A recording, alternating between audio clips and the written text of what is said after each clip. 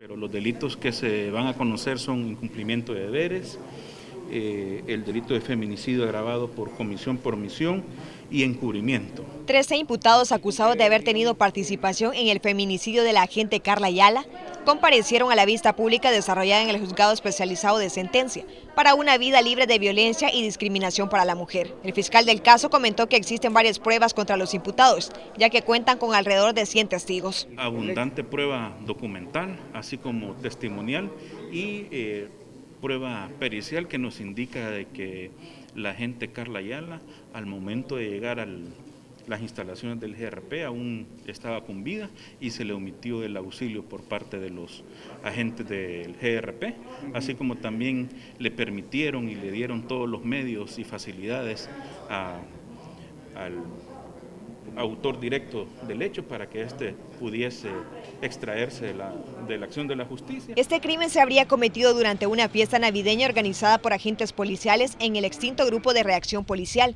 el 29 de diciembre de 2017 y el cadáver de la víctima fue encontrado en septiembre del 2018 enterrado en el cantón Los Hornos de San Francisco Javier en Usulután. Y el principal sospechoso del asesinato, Juan Josué Castillo Arévalo, alias Samurai, sigue prófugo de la justicia. Se acreditará, ¿verdad?, que un agente de la Policía Nacional Civil, en coautoría con 2 agentes más, que es quien manejaban el carro patrulla, terminaron con la vida de Carla, ¿verdad?, y que el resto de procesados que están siendo investigados, pues en ningún momento realizaron nada para poder capturar a Samurai, ¿verdad?, que es el principal autor. El abogado Ulises Villatoro defiende a un elemento de la policía por ser acusado de incumplimiento de deberes en este caso.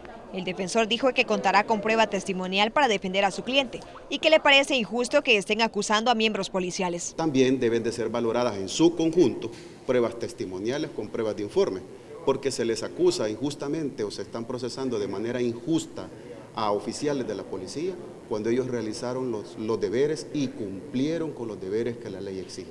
Eso precisamente va a ser el objeto del debate este día. Establecer, para el caso que nos ocupa, que no hubo una desatención de los deberes. Por su parte, el abogado de la querella dijo que sospechan que altos mandos de la Policía Nacional Civil están ejerciendo presión para que no se presenten todos los imputados en esta vista pública. Un caso que nunca tendría que haber sucedido, ¿verdad? Lamentablemente la violencia contra la mujer sigue sucediendo en nuestro país y ojalá pues se pueda desarrollar con normalidad el juicio y terminar con una sentencia condenatoria, que es lo que nosotros esperamos, ¿verdad?